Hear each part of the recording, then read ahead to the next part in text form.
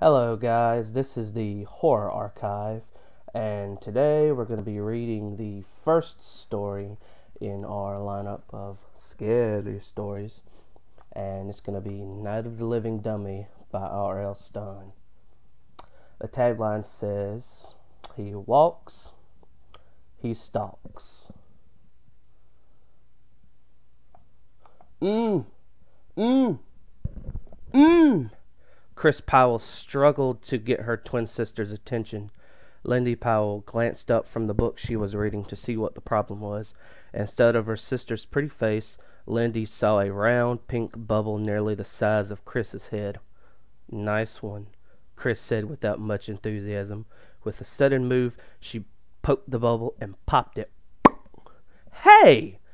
Kris cried as the pink bubble gum exploded onto her cheeks and chin. Lindy laughed. "Gotcha." Kris angrily grabbed Lindy's paperback and slammed it shut. "Whoops, you lost your place," she exclaimed. She knew her sister hated to lose her place in a book.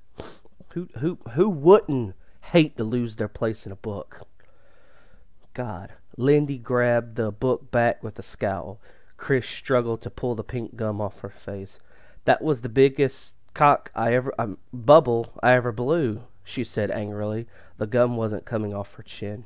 I've blown much bigger than that," Lindy said with a superior sneer. "Whew. These two twins obviously have a competition complex going on."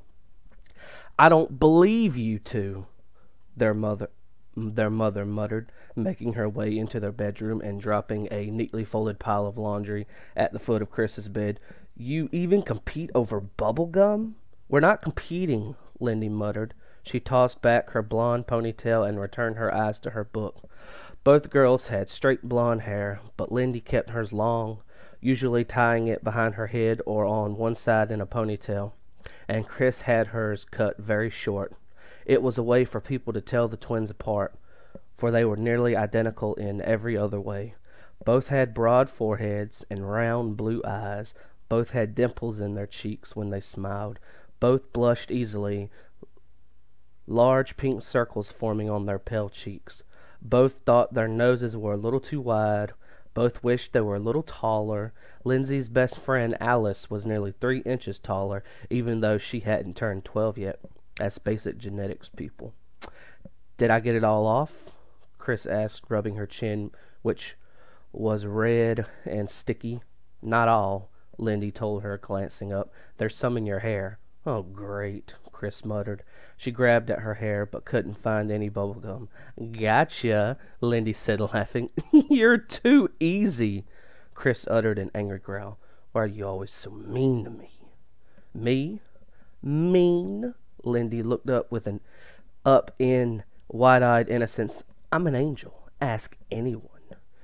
Exasperated, Kris turned back to her mother, who was stuffing socks into a dresser drawer. "Mom, when am I going to get my own room?" "On the 12th of never," Miss Powell replied, grinning. Kris groaned. "Ugh, that's what you always say." Her mother shrugged. "You know we don't have a spare inch, Kris." She turned to the bedroom window. Bright sunlight streamed through the filmy curtains. "It's a beautiful day. What are you two doing inside?" "Mom, we're not little girls," Lindy said, rolling her eyes. "We're 12. We're too old to go out and play." "Did I get it all?" Kris asked, still scraping pink patches of bubblegum off her chin. "Leave it. It improves your complexion," Lindy told her. "I wish you girls would be nicer to each other," Miss Powell said with a sigh. They suddenly heard shrill barking coming from downstairs. "What's Barky excited about now?" Mrs. Powell fretted. The little black terrier was always barking about something. "Why not take Barky for a walk?" "Don't feel like it," Lindy muttered, nose in her book.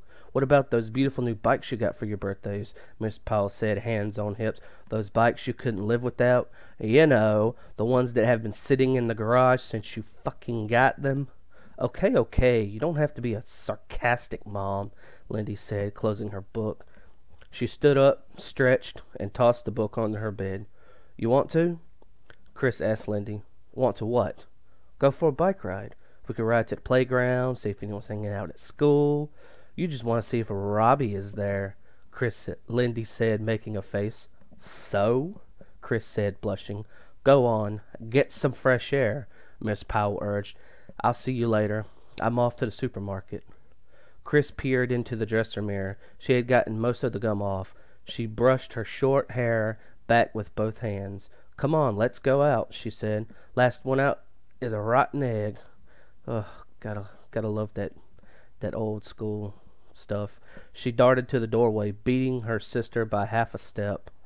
As they burst out the back door, with Barky yipping shrilly behind them, the afternoon sun was high in a cloudless sky. The air was still and dry. It felt more like summer than spring. Both girls were wearing shorts and sleeveless t-shirts. I'm pretty sure they're called tank tops. Lindy bent to pull open the garage door, then stopped. The house next door caught her eye. Look, they've got the walls up, she told Kris, pointing across their backyard. That new house is going up so quickly. It's amazing, Kris said, following her sister's gaze. The builders had knocked down the old house during the winter. The new concrete foundation had been put down in March. Lindy and Kris had walked around on it when no workers were there, trying to figure out where the different rooms would go. And now the walls had been built. The construction suddenly looked like a real house, rising up in the midst of tall stacks of lumber, a big mound of red-brown dirt, a pile of concrete blocks, and an assortment of power saws, tools, and machinery. No one's working today, Lindy said. They took a few steps toward the new house. Who do you think will move in? Kris wondered. Maybe some great-looking guy our age. Maybe some great-looking twin guys, huh? Wink, wink, nudge, nudge. Yuck! Lindy made a disgusted face. Twin guys? How drippy can you get? I can't believe you and I are in the same family. Yeah, who the hell says drippy? I mean, come on, R.L. Stine. I was born in '89 and raised in the '90s. I mean, I don't recall anyone ever saying the word drippy. Kris was used to Lindy's sarcasm. Both girls liked being twins and hated being twins at the same time, because they shared nearly everything, their looks, their clothing, their room. They were closer than most sisters ever got. Well, you know, it's a proven fact, I'm pretty sure. I'm not going to bother looking this up. If you're reading this, you can. That most twins, they say most twins are connected in some way or fashion where they can, like, read each other's minds or some shit like that. So that's not exactly new, R.L. Stine. Maybe it was new back then, but it's not new now.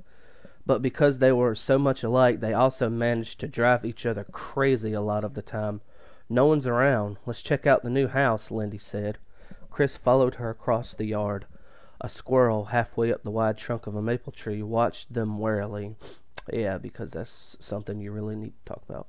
They made their way through an opening in the low shrubs that divided the 2 yards. Then, walking past the stacks of lumber and the tall mound of dirt, they climbed the concrete stoop. A sheet of heavy plastic had been nailed over the opening where the front door would go. Kris pulled one end of the plastic up, and they slipped into the house. It was dark and cool inside and had a fresh wood smell. The plaster walls were up but hadn't been painted. Careful, Lindy warned. Nails. She pointed to the large nails scattered over the floor. If you step on one, you'll get lockjaw and die. What? I guess you mean like tetanus or something? You wish, Kris said. I don't want you to die, Lindy replied. Just get lockjaw, she snickered. Ha ha, Kris said sarcastically. This must be the living room, she said, making her way carefully across the front room to the fireplace against the back wall. A cathedral ceiling, Lindy said, staring up at the dark, exposed wooden beams above their heads. Neat. This is bigger than our living room, Kris remarked, peering out the large picture window to the street. It smells great, Lindy said, taking a deep breath. All the sawdust, it smells so piney. They made their way through the hall and explored the kitchen. All those wires on? Are those wires on? Kris asked, pointing to a cluster of black electrical wires suspended from the ceiling beams. Why don't you touch one and find out? Lindy suggested. You first, Kris shot back. The kitchen isn't very big, Lindy said, bending down to stare into the holes where the kitchen cabinets would go.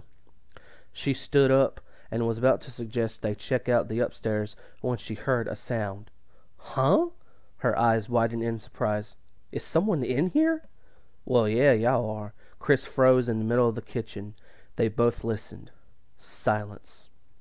Then they heard soft, rapid footsteps close by, inside the house. Let's go, Lindy whispered. Kris was already ducking under the plastic, heading out the doorway opening. She leapt off the back stoop and started running toward their backyard. Lindy stopped at the bottom of the stoop and turned back to the new house. Hey, look, she called. A squirrel came flying out a side window.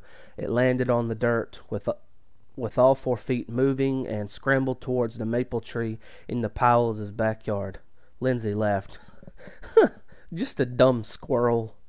Kris stopped near the low shrubs. Are you sure? She hesitated, watching the windows of the new house. That was a pretty loud squirrel.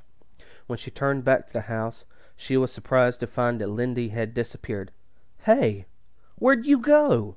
Over here, Lindy called. I see something. It took Kris a while to locate her sister. Lindy was half hidden behind a large black trash dumpster at the far end of the yard. Kris shielded her eyes with one hand to see better. Lindy was bent over the side of the dumpster. She appeared to be rummaging through some trash. What's in there? Kris called. Lindy was tossing things around and didn't seem to hear her. What is it? Kris called, taking a few reluctant steps toward the dumpster. Lindy didn't reply. Then, slowly, she pulled something out. She started to hold it up. Its arms and legs dangled down limply. Kris could see a huge head with brown hair. A head? Arms and legs? Oh, no! Kris cried aloud, raising her hands to her face in terror. Okay, guys, that is the first chapter of Night of the Living Dummy by R.L. Stine. You can expect maybe the second chapter within a couple more days. If this is your first time reading it, it's probably going to be already posted by the time you read it. But anyways, I will see you guys next time.